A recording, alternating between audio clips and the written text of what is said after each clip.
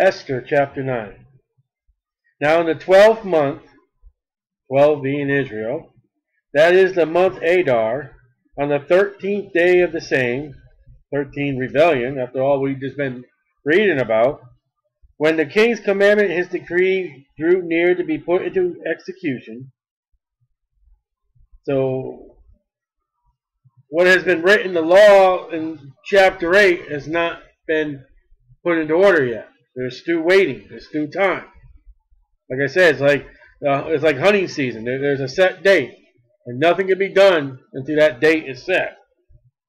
Though it was turned to the contrary, that the Jews had rule over them that hated them. And that was a law. Haman signed a law that all the Jews could be killed.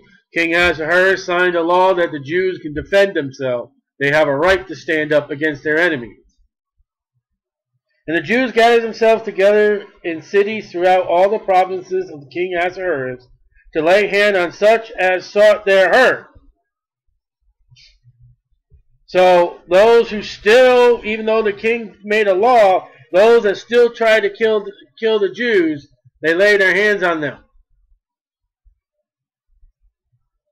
You're going to have people all the way into eternity who are going to have a mindset to destroy Israel.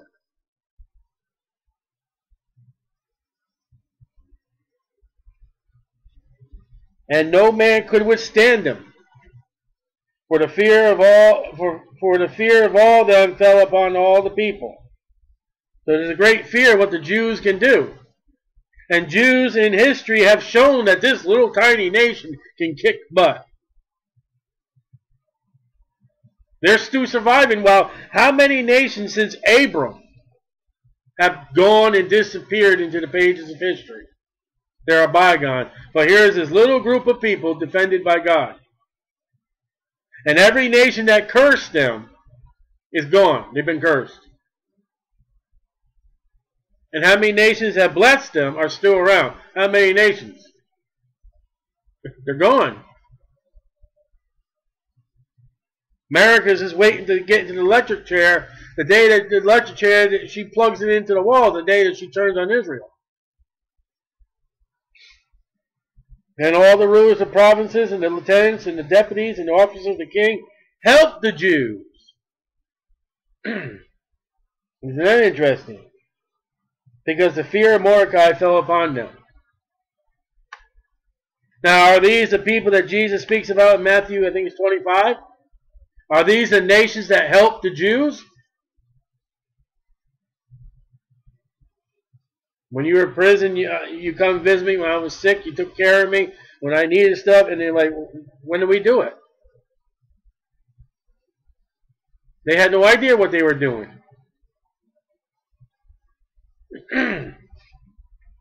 For Mordecai was great in the king's house. Like I said, if you can find out who Mordecai is going to be in the tribulation, who he's a type of.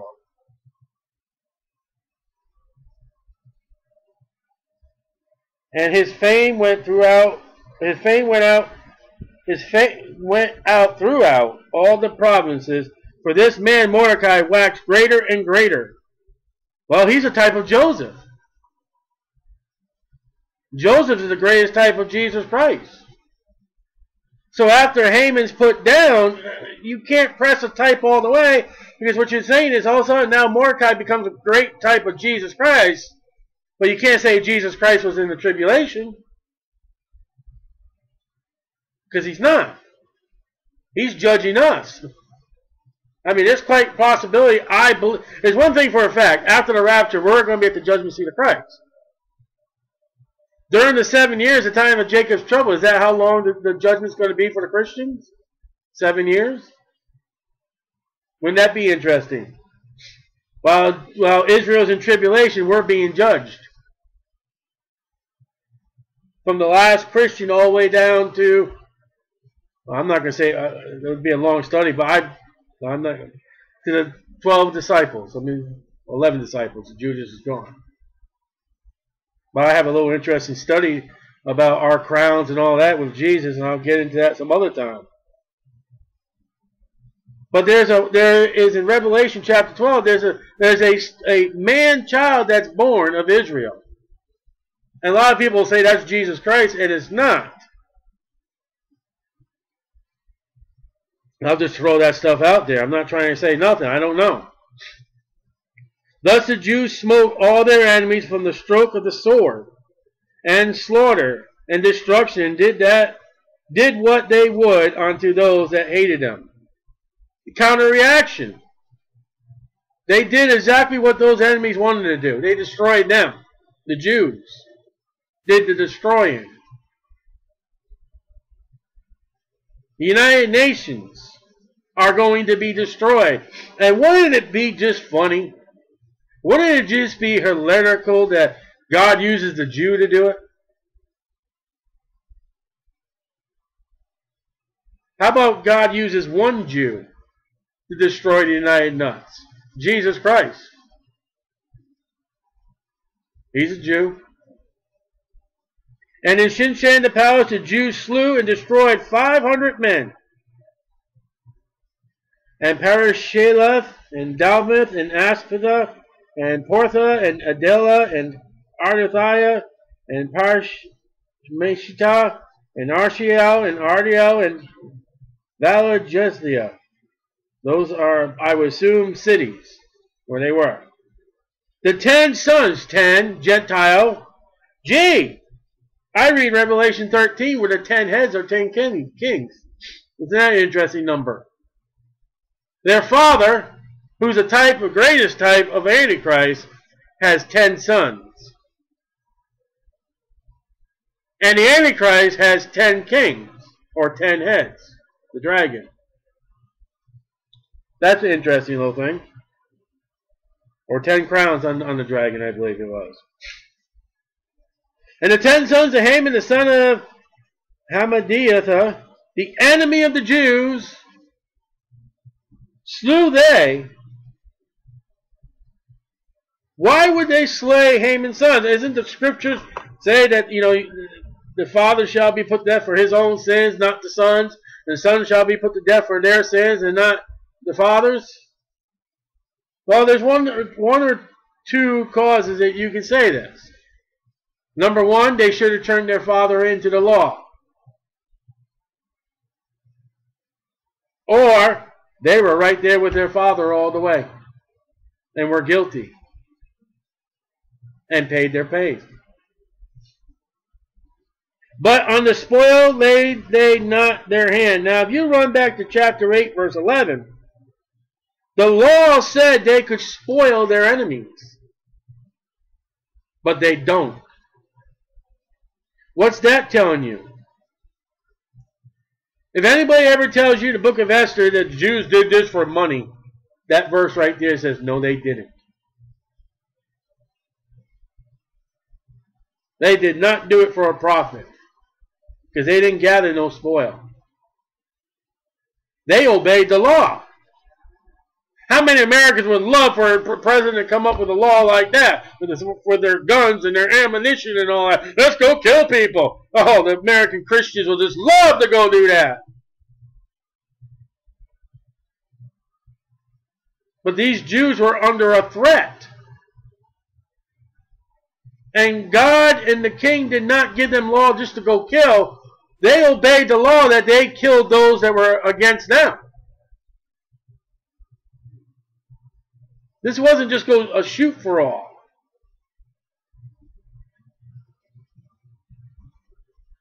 When they had somebody pointing a sword at them, or a slingshot, or whatever they used back then, the Jew had all right to kill him.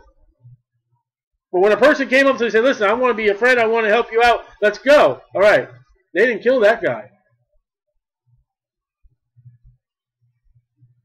On that day, the number of those that were slain in Shushan the palace was brought before the king. He gets the word. And the king said to Esther the queen, the Jews have slain and destroyed 500 men in Shushan the palace and the 10 sons of Haman. So 510 men. That's probably an interesting number somewhere. For they had done in the rest of the king's provinces.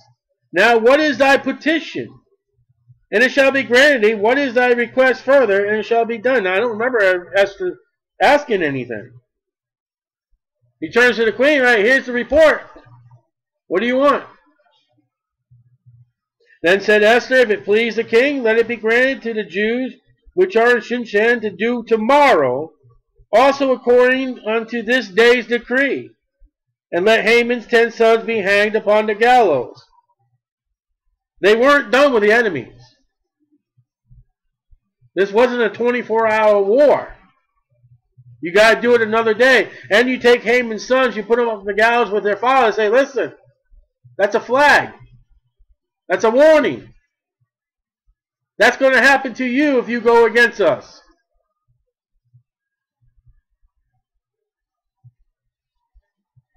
I wonder how many people hung in the Bible. I know Judas hung. I know David's son Absalom hung.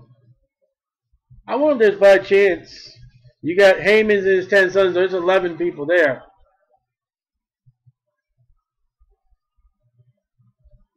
Jesus hung on the cross. Acts, the book of Acts says he hung on a tree. Cursed he that hangeth on a tree, the Bible says. The king's commandment is so to be done, and the decree was given to Shushan, and they hanged Haman's 10 sons. For the Jews that were in Shushan gathered themselves together on the 14th day also of the month Adar, and slew 300 men of Shushan, but on the prey they laid not their hand. So 810 men have been killed already. 810 men have been found, even though there's a law, 810 men have been found to still go against the law, lawbreakers, but follow Haman's law to kill the Jews. And they did not take the spoil. So it was not done for money. And listen, there's all kinds of jokes out there about Jews and money. I mean, one of the jokes is how do they make copper wire? Well, they go into a factory, they throw a penny down between two Jews, and they stretch it out. That's how copper wire is made.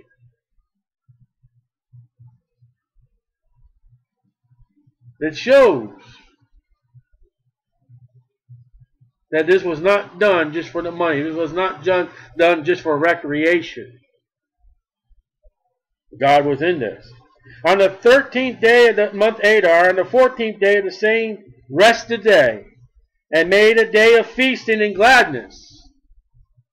Now some people go, oh, you know, we kill all these people. Now they're going to party. Now they're going to have a good time. Think about all the idiot things that America does to have a party and good time.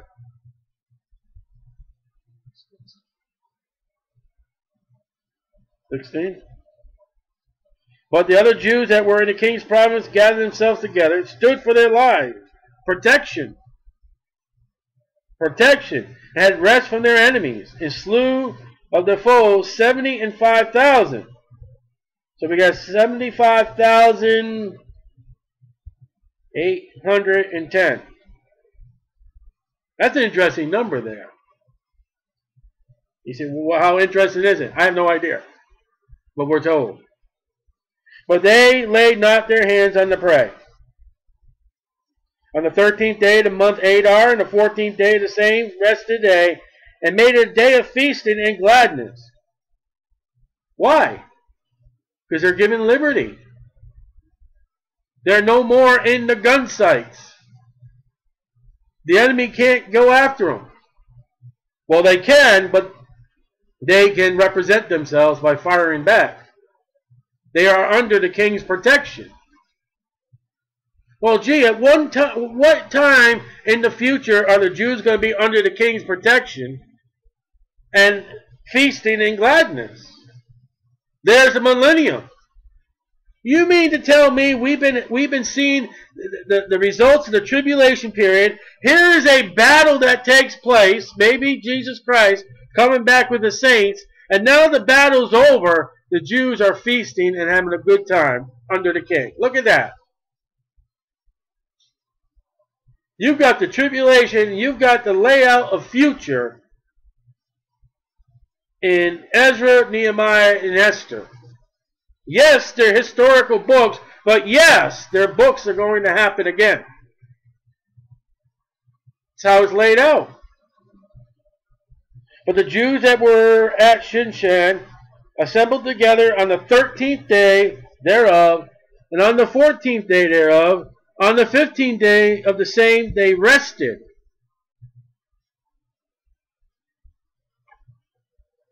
Okay. What is the millennium? Day of rest. The 7,000 year, the 7th day that God created. God rested from all his work. There's a millennial rest. And what do? And made it a day of feasting and gladness. Made it a day. What's the Bible say? A day in the Lord is 1,000 years, and 1,000 years one day. There's the millennium. What are the Jews going? You want a Jeopardy question? What are the Jews going to do in the millennium? What is partying, feasting, and having a good time?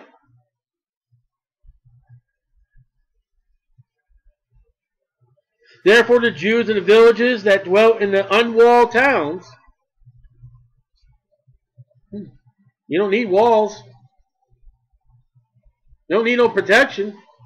Now if you got Jesus Christ sitting in Jerusalem and you got the 11 apostles around him, possibly 12 apostles around him, and then you got all the church age saints that suffered with him, only out for... Listen, you want to talk about United Nations protecting a group of people.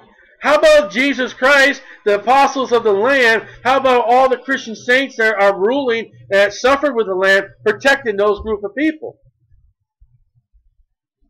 And anybody who goes against the Jew, anybody who goes against the law, you bring him to Jesus Christ and he tells them to go jump in the lake of fire. How about that? Therefore the Jews in the villages and unwalled towns made the 14th day of the month Adar a day of gladness and feasting, and a good day, and sending portions one to another. Food, stuff. Maybe there were some that were, didn't have enough. Maybe some didn't have stuff to be happy about. It's like back then when they were get out of Egypt. If you don't have a lamb, go to your neighbor. Let your neighbor provide you a lamb. And Mordecai wrote these things, and sent letters unto all the Jews that were in all the provinces of King Ahasuerus, both nigh and far. So here's a letter written just to Jews. To establish this among them, that they should keep the 14th day of the month Adar, and the 15th day of the same yearly. Here's another yearly celebration, a holy day. Some idiot call it a holiday, because the holidays we celebrate in America are anything but holy. So we just dropped the Y and add I. I for me, myself, and me. And the 15th day of the same yearly. As the days within the Jews rested from their enemies, the month which was turned into them from sorrow to joy, from mourning unto good day, that's the millennium, that they should make them days of feasting and joy, and of sending portions one to another, gifts to the poor. Look at that. And the Jews undertook to do as they had begun, and as Mordecai had written unto them. Because Haman the son of Hammedatha the Agagite, the enemy of all the Jews, not just an enemy of Jews. I mean, there are some people out there, they hate the Jews in New York because they're running all the money. No. Worldwide, every Jew. Every Jew. Adolf Hitler and the Antichrist. Every Jew. All the Jews had devised against the Jews to destroy them. Had cast pur, that was to cast lot, that is the lot. Remember, he kept on every day casting lots. See, this day, this is the day, this is the day. And to consume them. And to destroy. But when Esther came before the king, he commanded by letters that his wicked device, which he devised against the Jews, should return upon their own head, and that he and his sons should be hanged on the gallows. When the plot was revealed to the king, It switched. And the Jews got victory. The Jews ordained and took upon them, and upon their seed, and upon all such as joined themselves unto them, so as it should not fail, that they would keep these 2 days according to their writing, and according to their appointed time each year. So here's a new holiday, holy day. In verse 26, wherefore they call these days Purim, and they do celebrate that day. Purim means lots, casting lots, after the name of Purim. Therefore, for all the words of this letter, and of that which they had seen concerning this matter, and which had come unto them, the Jews ordained and took upon them, and upon their seed, and upon all such, as joined themselves unto them. Those are Gentiles. Those are Gentiles. Hey, I better join you. You know what the Bible says about Gentiles in the millennium? They're going to come up to Jews. Hey, listen, God is with you. Jesus Christ is with you. Let us come with you and worship Jesus in Zion.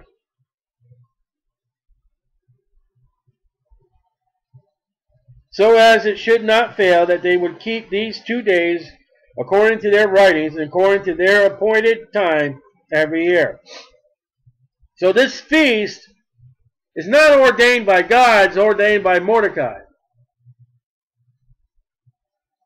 And you want to have some fun, ask your typical Jew today that celebrate Purim, ask them, see if they really know their history. And that these days should be remembered and kept throughout every generation. They still do it today. Every family. And I don't know about that. I don't know if every Jewish family does this. Every province in the world. I don't know. Every city. And that these days of Purim should not fail from among the Jews, nor the memorial of them perish from their seed. What is this thing to remind you? It's to remind you of the Antichrist. Haman. It's to remind you of the story of Haman, what he wanted to do to the Jews. Now, why would Mordecai do that?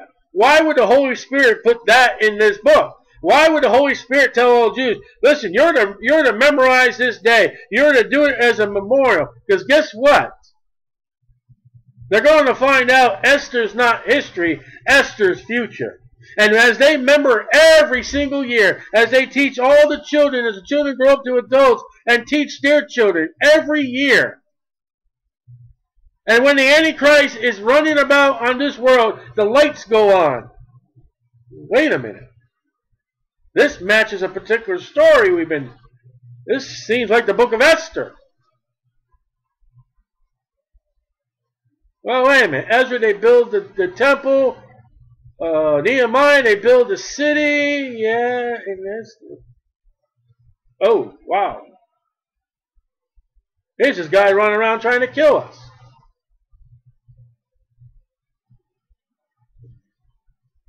And I don't see no Yahweh. I don't see no Jehovah. We have no Yahweh. We have no Jehovah. But we got this guy running around trying to kill us. Now, who do you think Mordecai is? I have no idea. Israel's going to learn one day in the tribulation, after at least after the 3.5 years, they're going to learn one day they don't have God. And they're being killed. Haman didn't happen. But the Antichrist is going to. Then Esther the queen, the daughter of Abihail, and Mordecai the Jew wrote all authority to confirm this second letter of Purim. Out of the mouth of 2 or 3, it shall be established. And he sent the letters unto all the Jews, to the 127 provinces of King Ahasuerus, with the words of peace and truth. to confirm these days of Purim in their times appointed. There's a month and there's a day. You don't change it. You don't say Jesus' birthday is on December 25th when it's not. That's changing. I think they still call it Purim. I'll have to look at a calendar. With words of peace and truth, to confirm these days of Purim in their times appointed, according as Mordecai the Jew and Esther the queen had enjoined them, and as they decree for themselves and for their seed, Jewish, the matters of the fastings and their cry. He said, when did that happen? That's when Mordecai found out the writing. That's when Queen Esther sends the robe down to him. Says, hey, Mordecai, cousin, get dressed.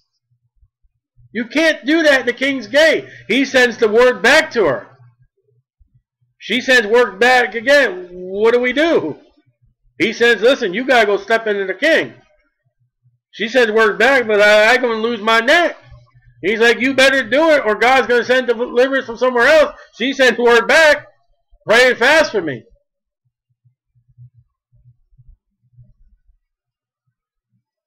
And the decree of Esther confirmed these matters of Purim and is written in the book, Esther. You got Queen Esther's word on it. Out of the mouth of 2 or 3 it shall be established. King Ahasuerus, Queen Esther, and Mordecai.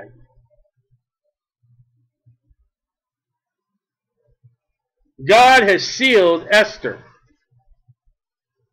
And the Holy Spirit has put it in your word of the 66 books. And we've got time, so we'll finish up chapter 10. And the king Ahasuerus laid a tribute upon the land, tax,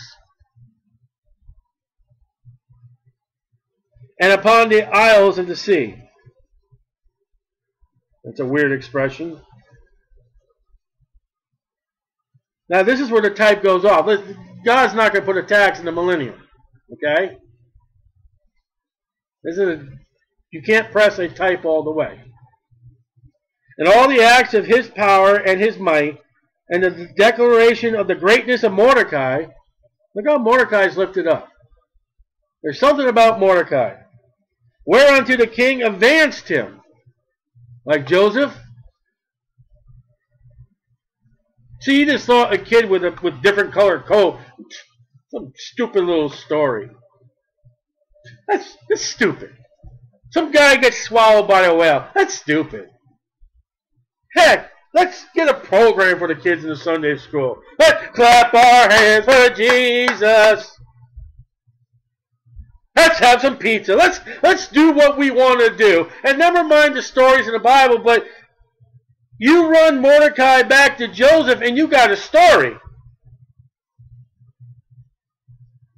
You run Jonah back to Jesus Christ or Jesus back to Jonah, you got a story. Scripture with Scripture, you got a story. You think David and Goliath is just a stupid little story and we're not going to tell the kiddies no more. We're going to do our own little thing. And you know what? You ain't going to learn Bible. Because I'll tell you about David and Goliath and the stone. That Daniel said that there was a stone cut out without hands that killed. Now, I don't understand Mordecai. And somebody who watches this video, or maybe somebody in this room will do a study sometime and say, hey, God will give you light. You say, that's who Mordecai is. I'm not going to say he's Jesus, but there are certain points he's a type of Jesus, but he's in the tribulation. That's where I stop. Oh, but after Haman after Haman fails, oh, I see Jesus. You can't press the type all the way.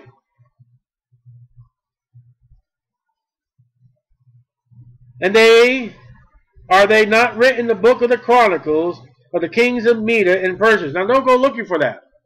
God did not inspire that. But it would be interesting if they have or have not, I don't know, that they go digging around Media and Persia, down where Iraq is today. Would be funny. They find these little potteries, and inside them there's rolls and scrolls, and they find Esther. Or they find a story about Mordecai.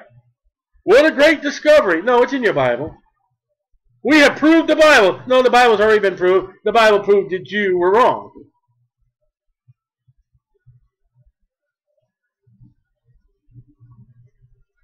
For Mordecai the Jew was next unto King Ahasuerus. Now, you can't see that to Jesus.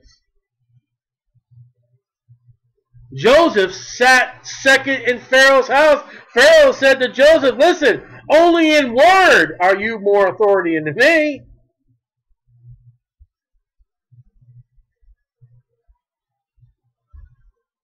Now run those two stories together. What was Joseph's problem? Famine. What was one of the horses that followed the Antichrist in Revelation chapter 5? Famine. What's Mordecai's trouble? Death. What was one of the horses following the Antichrist? Death and hell. Don't you see that? What was it? There's 7 horses. Go find 5 others. Go find the 5 other men put in authority, and I bet you they will match each of those horses that show up. The Antichrist is the number 1 horse. For Mordecai the Jew was next unto King Ahasuerus, great among the Jews, and accepted of the multitude of his brethren, seeking the wealth of his people. Isn't that what Jesus Christ is going to do? Isn't it all about the Jews? He came unto his own, but his own received him not. And speaking peace,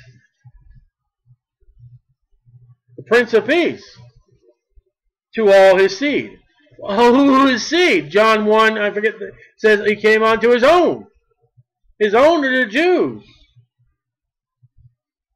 And what a wonderful way to clear up and end this book.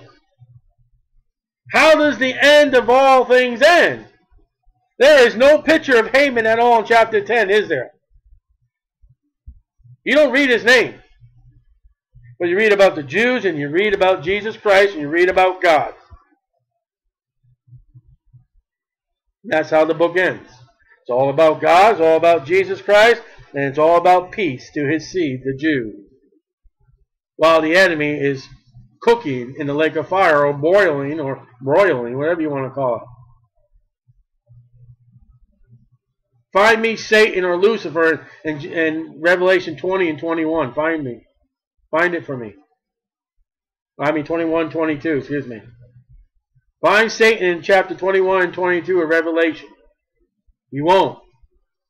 Find me God. He's there. Find me Jesus Christ. He's there. Find me the Jew. It's there. Esther chapter 10 matches Revelation 21 and 22. How do you like that? Now, what's the next book? Job. Job is going to be a type of one in the tribulation period. 42 chapters, being his life wreaked havoc by Satan. Now, I don't think Satan stops at chapter 1 and 2 either. As we close there.